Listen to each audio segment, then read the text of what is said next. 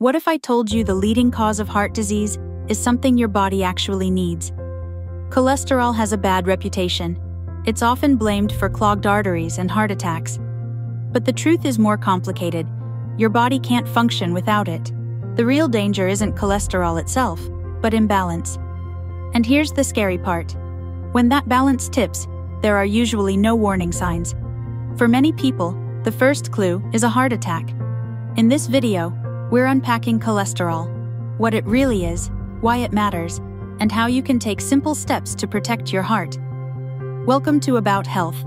If you're ready to take control of your health, hit subscribe, and let's get started.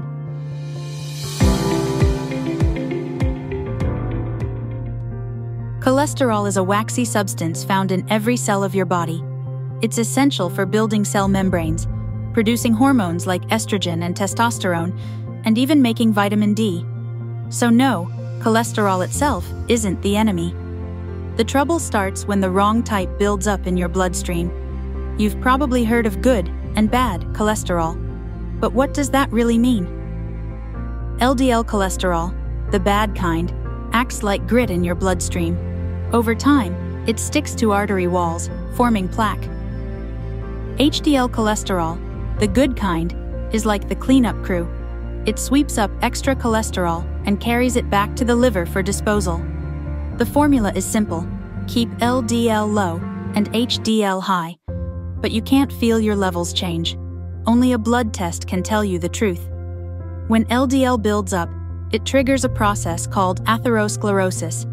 Arteries harden and narrow, blood flow is reduced, and your risk of heart attack, stroke, and peripheral artery disease rises. And because high cholesterol usually has no symptoms, it can silently cause damage for years before being discovered. How is cholesterol measured? The only way to know your numbers is through a blood test called a lipid panel. It checks. Total cholesterol should be under 200 milligrams per deciliter. LDL cholesterol, optimal, is under 100 milligrams per deciliter. HDL cholesterol, higher is better. Aim for 60 milligrams per deciliter or higher. Triglycerides, normal, is under 150 milligrams per deciliter.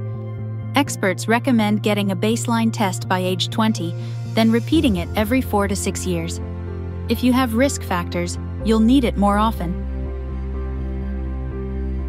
Risk increases with a diet high in saturated and trans fats, little exercise, being overweight, smoking, diabetes, or a family history of heart disease.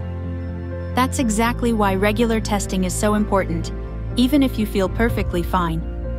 Here's the good news: lifestyle changes can make a real difference. Eat smart: fruits, vegetables, whole grains, beans, nuts, and healthy fats like olive oil. Cut back on red meat, full-fat dairy, fried and processed foods. Get active: at least 30 minutes of brisk walking most days. Quit smoking. It boosts your HDL almost immediately. Manage weight.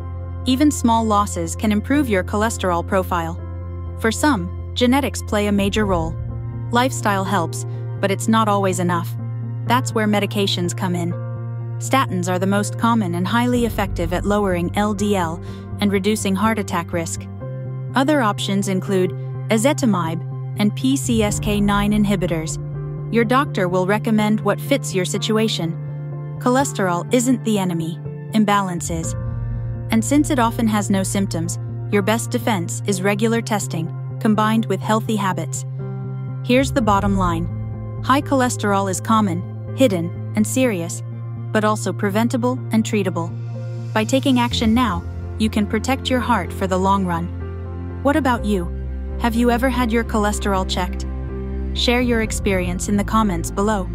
If this video helped, give it a like, subscribe to About Health, and share it with someone you care about. Stay healthy, and I'll see you in the next video. Stay informed. Stay healthy.